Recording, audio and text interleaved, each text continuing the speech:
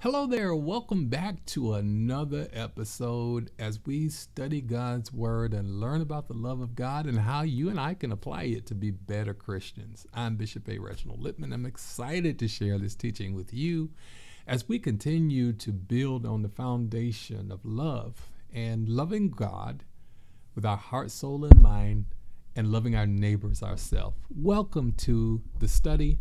And by all means, I want you to like, share, subscribe, hit that thumbs up, hit the bell notification, and all those good things.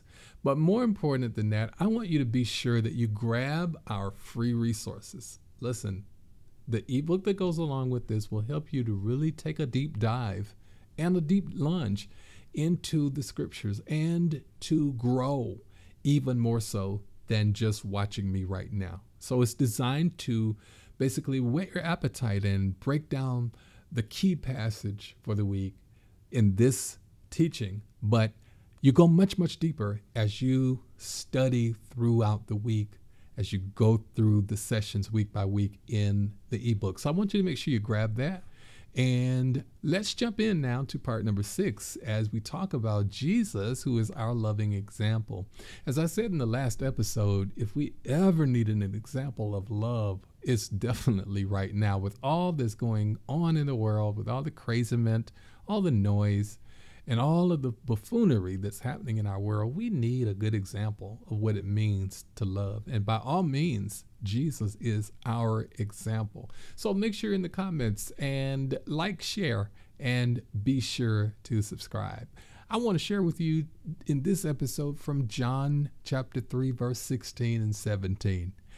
I'm sure that most of you who are looking at me right now or listening to me are very familiar with this passage of scripture. So I don't have to spend quite as much time on this one as I may have to in a passage that comes from Deuteronomy. But it reads like this: For God so loved the world that he gave his only begotten Son, his only Son, that whoever believes in him shall not perish, but have eternal life. For God did not send his Son into the world to condemn the world, but to save the world through him. Man, you talking about an example of love? Jesus is that example by all means. I mean, there was no one who could ever compare to his sacrifice and his love for humanity that he displayed in his personal life, in his personal journey from earth to glory and then back to heaven. And it was an expression of the love of God, that God's love for us was so vast, so incredible, so empowering, so enormous, that he gave all he had for us, which was Jesus, his only begotten Son. And of course, the giving of the Savior is evidence of the love of God.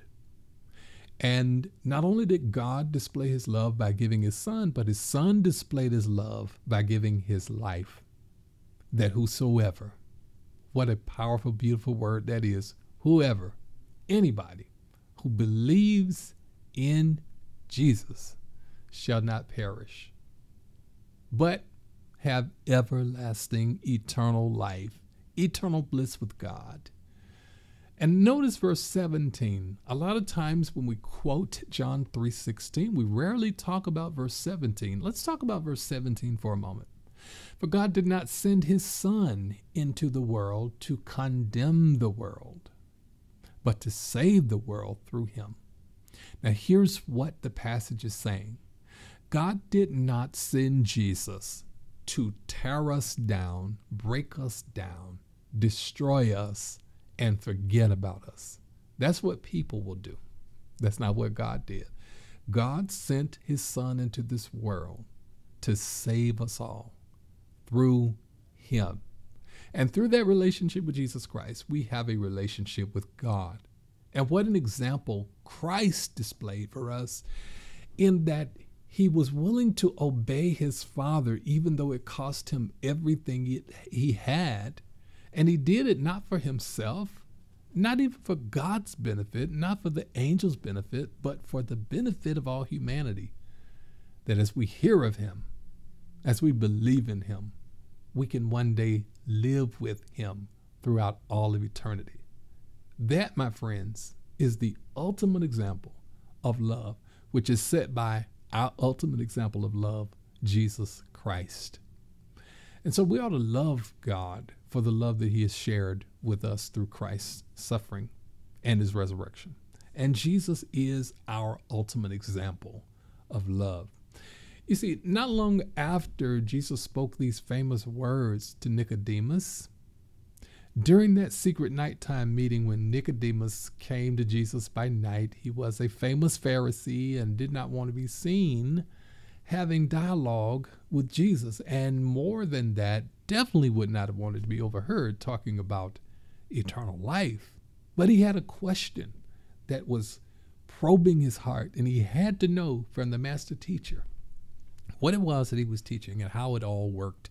So it was Nick at night. Jesus, after meeting with Nicodemus that night, just a little while later, he meets up with a woman who was at a well at the most hottest time of the day.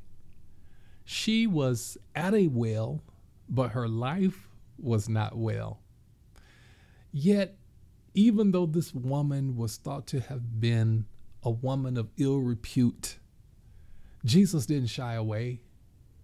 He did not ignore her. He did not refuse to talk to her because she was a woman who had had a whole lot of men in her life. Jesus didn't treat her or anybody else any different. And that's how our love should be. Jesus drew near to people. He surrounded himself with people who were misfits, people who others thought were outcasts. And he met people right where they were, in the middle of their brokenness, in the middle of their sin, in the middle of even adultery on one instance. That's the Lord that we serve. That's the example of our love. And then Jesus gave people what they needed the most. Whatever the need was, if it was a moment of reflection, a moment of attention, a moment of affirmation about who they were in spite of what they had done, that's exactly what he did. When he met the woman who had been taken in the act of adultery, minus the man who had been also in the act of adultery, unless he was one of those that brought the woman, Jesus did not stone her, although the law of Moses would have justified that. But instead, after all of her accusers had left, he said, "Go and sin no more." That's an example of love. So we are also likewise to love others the way that Jesus loved them, meeting people where they are, helping people where they are, dealing with people in their hurts, not condemning, not bashing, not shaming, not tearing down, but doing what we can to show God's love, which always builds people up. Now, I know that this and last week are probably two of the most challenging lessons in this series. But I want you to hang in here with me, because God wants us to love bigger and better than we do. God wants us to not hate, to not bash, to not downgrade, grade, or denigrate other people, but to share and to show the love that God has shared and shown to us through Christ Jesus. So, as you apply this teaching, as you delve into your lessons from the ebook, I want you to think about that. Who can I love better? Who do I need to love more? Who do I need to show more acceptance and appreciation to? As always, we will end with a special prayer. I'd like for you to pray it with me as we go to God and ask for his help. Let's pray. Gracious Father, you loved the world so much that you sent Jesus into it to die for it. Jesus, you are the perfect example of love. Jesus, you drew near to people who were different from you, and you loved them. Jesus, you drew near to broken, sinful people. Jesus, you gave people what they most needed. Brothers and sisters, I pray that as you apply this lesson this week, that you will love somebody deeper, that you will show God's love to people who are different from you, that you would not be judgmental and condemning, but that you would be accepting to people and loving toward people just as the Lord has been towards you. I enjoyed sharing this with you. Hey, don't miss the conclusion. We're going to be talking about the greatest of these. You don't want to miss next week. God bless you. I love you. We'll talk next week.